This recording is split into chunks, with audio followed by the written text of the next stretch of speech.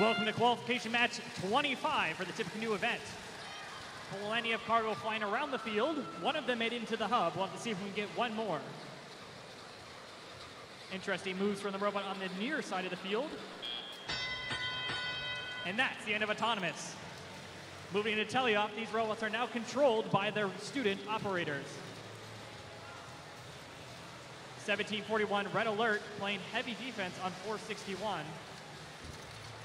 461 able to get possibly two into the high hub.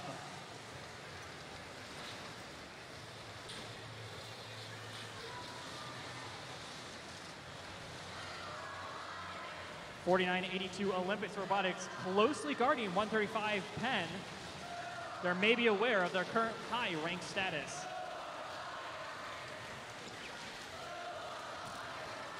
The googly eyes on Olympus Robots does make it a little bit too fierce for me. 287 trying to collect the red cargo off the ground and then deliver it into the hub.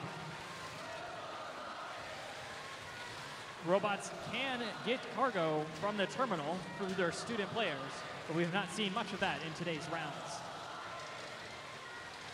Score is currently 14-8, very small but tightly contested match.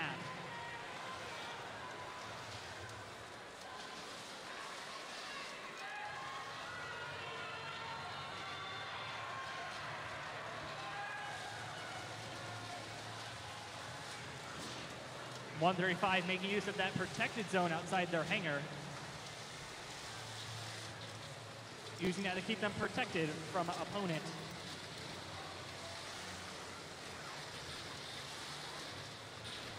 A lot of movement in today's match, but not a lot of scoring. It'll be interesting to see how well they do in climbing. It all comes down to this. The robots start moving towards the hangar area. The higher they climb, the more points they'll find. 461 lining up on the Red Alliance. Starting at that mid-bar and hoping to make their way up. They have 10 seconds. The Blue Alliance is looking pretty snazzy with 3 robots on that mid-bar. 461 making their way up, but unfortunately running out of time. That was qualification match 25.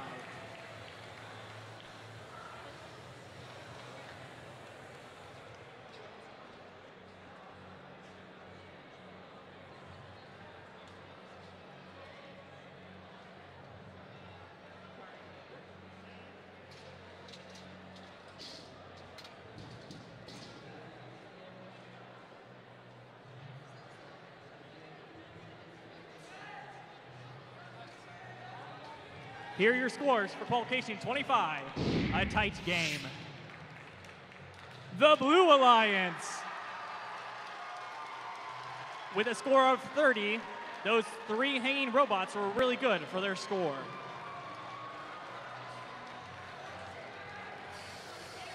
Once again, very tight matches today.